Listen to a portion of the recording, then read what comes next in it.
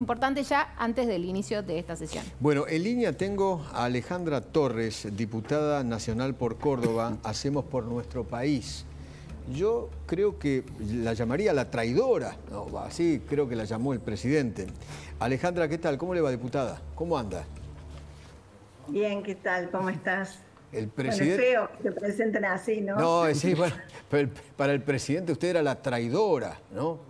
Usted es la mujer... Usted es la mujer de Giordano, ¿no? Quien era el titular del ANSES. Soy pareja de Osvaldo Giordano, sí. Lo hizo echar. Bueno, yo no creo que yo lo hice echar. Yo creo que fue una decisión del Poder Ejecutivo. Me parece que, bueno, fue esas cosas que suceden. A veces uno tiene una furia y la canaliza de una manera y, bueno, quizás el enojo se canalizó a través de él. ¿Cómo lo sintió Pero no creo que haya sido... ¿Cómo lo sintió en ese momento? ¿Cómo? ¿Cómo lo sintió en ese momento? No, obvio que para mí fue un duro golpe. De hecho, no me lo imaginaba para nada. Yo fui una de las tantas diputadas que apoyamos mucho la ley ómnibus. Trabajamos todo diciembre, todo enero, bueno, los días de febrero para presentar propuestas, entender bien cada uno de los articulados. Quizás muchas veces la diferencia, yo vengo con un bagaje técnico y una historia de gestión técnica muy fuerte y obviamente para mí no es menor cada artículo, cada inciso y las consideraciones que tienen en los impactos. Yo no aplaudí el hecho de que la ley se viniera abajo, ni mucho menos. Al contrario, me causó mucha pena el hecho de que volviera a la nada y no pasara, digamos, a un cuarto intermedio para volver al recinto para seguir su tratamiento. Y me sorprendió porque te voy a contar una infidencia. Le agradezco. Yo salía de la Cámara de Diputados y yo veía que los periodistas todos hablaban con todos los diputados, de uno, de otro, y yo decía, ay, qué bueno que yo no existo y que puedo salir caminando sin problema. Y cuando llegué al departamento, ahí Osvaldo me dice, ¿qué hiciste? Y yo dije, ¿qué hice? No sé, digo, ¿qué me estás diciendo? O sea, para mí fue, bueno, como vuelvo a repetirte, un enojo de un momento y bueno, lamentablemente se canalizó con él, pero no me siento para nada responsable de su salida porque cada uno en su pareja tiene posiciones propias, siempre ha sido así nuestra vida, muy respetuosos de nuestros principios, de nuestros criterios, y sostener otra cosa hablaría mal de él y hablaría mal de mí, ¿no? Claro, claro, claro. Si usted hubiera hecho lo que Giordano decía, su marido decía, solamente para conservar un cargo, hubiera sido horrible, ¿no?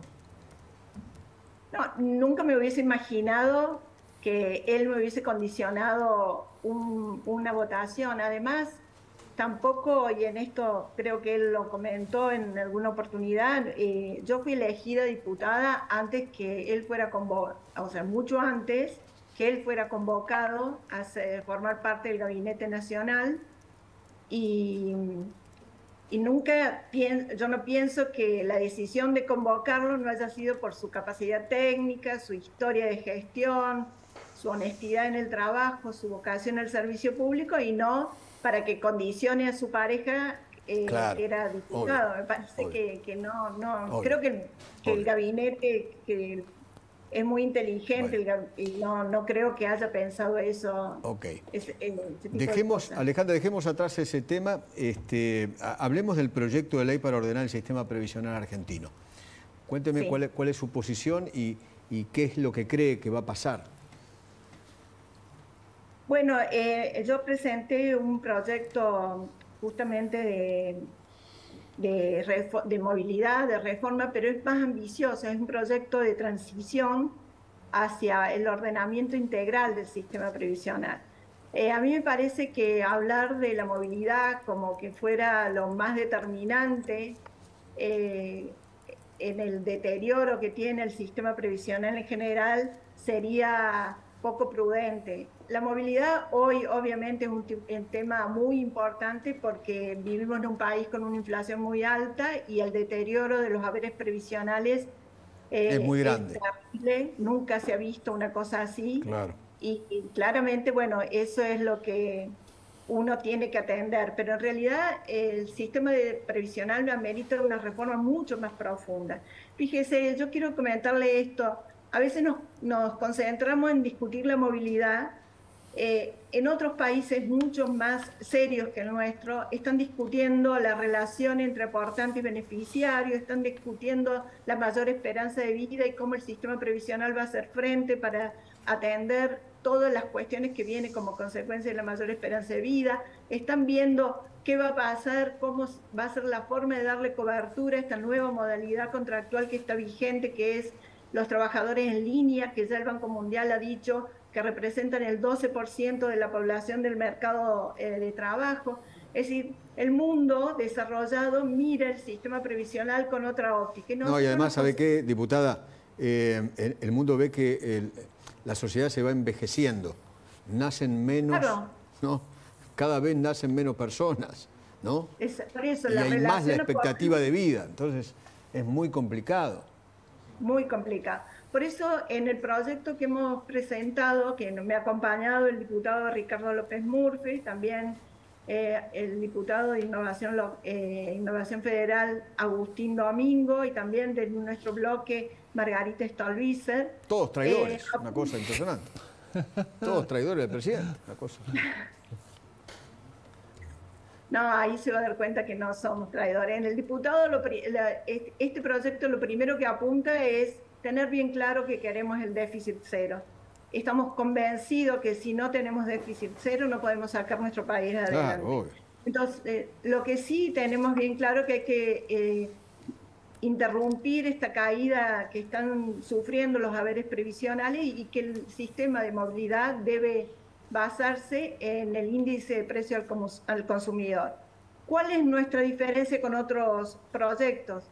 Que el ensamble entre la movilidad de la fórmula vieja y la propuesta en abril se hace con el índice del IPC de enero del 2024. Y esto porque, primero, por una razón de equidad, claramente no podemos dejar de lado que los haberes previsionales se actualicen sin tener en cuenta esa inflación que fue tan alta, superior, ¿no es cierto?, al 20%, casi llegando al 25%. 25, claro. Y porque la Corte ya ha manifestado en varias oportunidades que los haberes previsionales deben actualizarse mes a mes. Con la fórmula vigente, que es esta fórmula tan complicada y que nadie tiene bien claro ni cómo se produce el resultado final, que es de dos módulos, tanto el módulo salarios como el módulo recaudación, se actualizó hasta diciembre. Por lo cual ahora, en abril, tenemos que buscar una fórmula que sustituya esta, pero que preserve los haberes previsionales y que le permita actualizarse en función de este índice de inflación del mes de enero. Diputada. Pero vamos más allá en este proyecto. Claro. ¿Qué tal? Paula Rossi la saluda acá. Mañana va a haber una sesión especial para tratar un proyecto que consiguió la cantidad de firmas para justamente que se habilite esa sesión. Ahora, la pregunta es, ¿hay alguna posibilidad de que en el Congreso se logre generar alguna mayoría entre los bloques que no son los oficialistas y que no colaboran activamente, como por ejemplo puede ser el bloque PRO, para avanzar con una fórmula de movilidad que no sea la que va a plantear el gobierno o la que el gobierno va a intentar girar al Congreso para que avance? Porque claramente las diferencias están en el empalme. Sí, no, el proyecto que hemos presentado con los diputados que le he mencionado es mucho más que la movilidad del empalme, ¿no? Porque prevé primero el bono de 70.000 para preservar los haberes mínimos, y hay que tener en cuenta, Pamela, que hay un achatamiento de los haberes previsionales porque siempre se ha atendido a los haberes mínimos y no hemos tenido preocupación por los que superan un peso del haber mínimo.